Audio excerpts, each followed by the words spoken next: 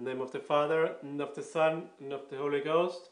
Dear faithful in Christ, today we celebrate the 23rd Sunday after Pentecoste.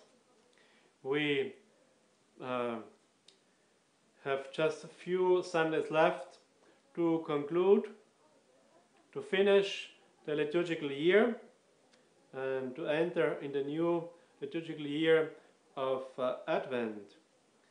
The Holy Mother, the Church, invites us for these last Sundays, already 2 Sundays ago, to reflect upon the graces we have received. Did we apply it in our life? Did we make it fruitful? Did we accept the graces Christ gave us, merited for us? And so it is to make accounting, to make a closure, to close the accounting and just to weigh what we have done good and what not. Also, it's not to despair, but to have then the resolution to improve in a very concrete way, to destroy everything which is not possible to unify with God. And today we listened to St. Paul, his writing to the Philippians, where he essentially asks them that they should be a good example, and they must not follow the bad Christians, because the bad Christians, their God is their stomach. That means all their concupiscences of the eyes, of the flesh, and of the life. And they are slaves of this. But we must give and follow good examples. And St. Paul continues and reminds that there are many opportunities to work in the church, by teaching and by other works, but the good example is the best one, because it's the most complete and integral way to profess the proper faith. Furthermore, St. Paul exhorts to remain faithful, even though there are so many who deviate from the faith, who just use their faith as an excuse to do all evil things they are doing. No, although the world is going bad, although the society don't have any morals, although the dressing is horrible, we must live according to the teaching of Christ, and we must be faithful to it. Further, he says that we must have a great hope and a living desire to align us with God for all eternity. We must have a desire to see Christ coming back in order to make justice and to get His justice for all eternity, that He is praised for all eternity. And in the end, St. Paul reminds certain persons who were collaborating and who were helping him. And this is valid also today, dear faithful, that the teaching church has a need of people who work for them, who dedicate them in teaching, in all other kind of maintaining all the actions, all the deeds, all the facilities, all the liturgical functions in the way that they help organizing it, not in the way as it is happening in the modern church of the Second Vatican Council, which is not the Church of Christ, where the lay people do the job of the priest, which is exclusively for the priest preserved, and then all the other works are not done. No, the priest must do what he must do. And then the lay people have thousands of ways to participate actively to make flourishing the mystical body of Christ, that means the church. In the Gospel of today, St. Matthew, we listened to the healing of the woman who has who suffered of blood loss, and we have the resurrection of the daughter of a nobleman. And it is explained, and St. Jerome says so, that the woman suffering of blood loss represents the Gentiles.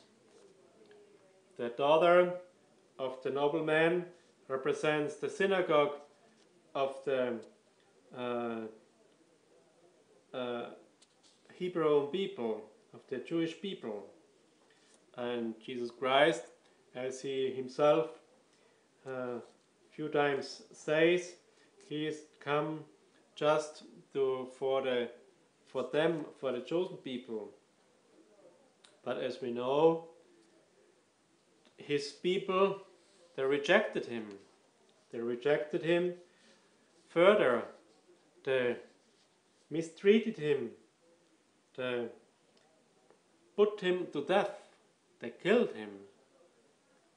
In this way, Jesus Christ, God, he, through his apostles, went through in the world to convert the pagans, the Gentiles. And so the Gentiles got to know the faith and converted in millions and millions. And then it is said, in the end of times, there's also the hope for the Jewish people who were time ago the people of God.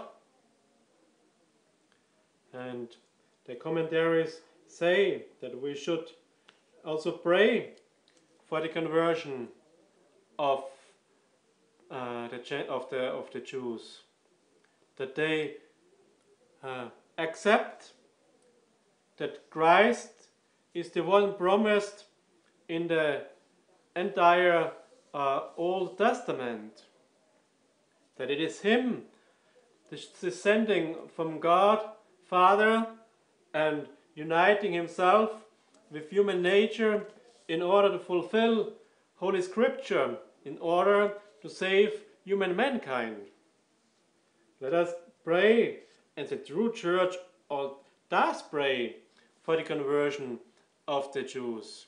It is the modern church who does not have the love for the next. This Christian charity is not present in Umbergoglio or all those who are together with him. Because if it would, they would certainly pray for the conversion. Because it is our greatest desire, having the truth of Christ, to do mission. That's the life of the church. The mystical body of Christ, the Holy Mother of the Church, always, in the whole history, did everything to propagate the faith out of charity, to bring this truth to the next. And so it was brought in the whole world.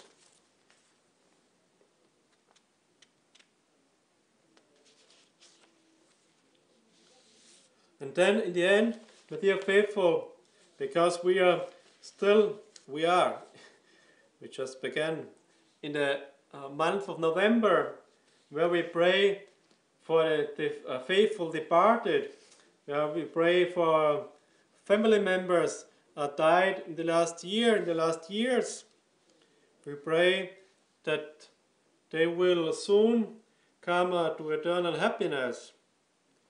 And when we do so, we have hope. And therefore, I would like to consider just one aspect of hope as described by St. Thomas Aquinas in his Summa, in question 17, in the second part of the second book, where he principally describes that the hope is a virtue.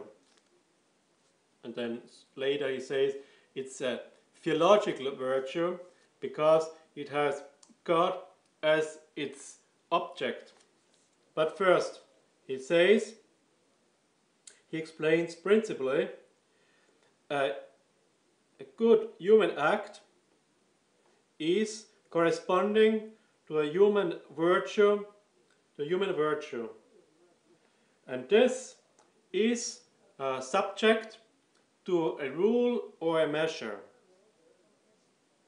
And as much the action is derived in an adequation, in an alignment to this rule, to this measure, it is good. Human acts have two measures. The first is the next and the natural one, and this is the reasoning. The second measure is supreme and is transcendent, and that's God. That means every human act which aligns to reason and or to God is good. And now the hope of which we speak now, the virtue of hope, is an alignment to God. It's an act towards God, expecting something. Questo something, il object is an eternal good. It is the eternal life. And this eternal good we consider as hard but as possible to achieve. And we can achieve those eternal good in two ways: directly through us or through the means of others.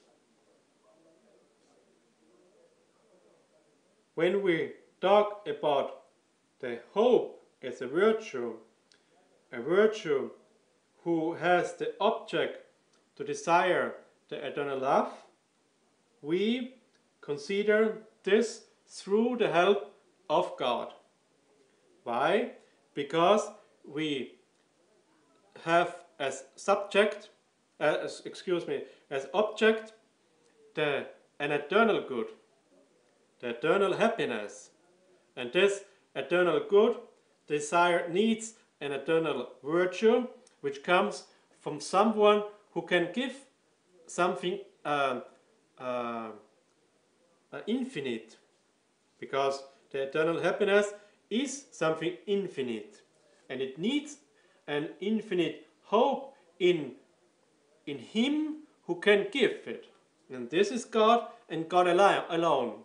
And he, St. Thomas, response is then also that those kind of hope we can have just in God and not in man. It's not possible because we hope something infinite and eternal. What we can hope from the man is, as a second mean, that we through the man can sanctify us and can reach to this eternal happiness. Therefore, dear faithful, let us have this just order in our life to know principally my first and foremost hope is the eternal happiness in heaven. And this specifically I can ask just from God. And then I have all the means, and those are secondary objectives I can use in order to. So it is submitted to the final destination. And this way we have to consider our whole life. Is it good that I do this and this action?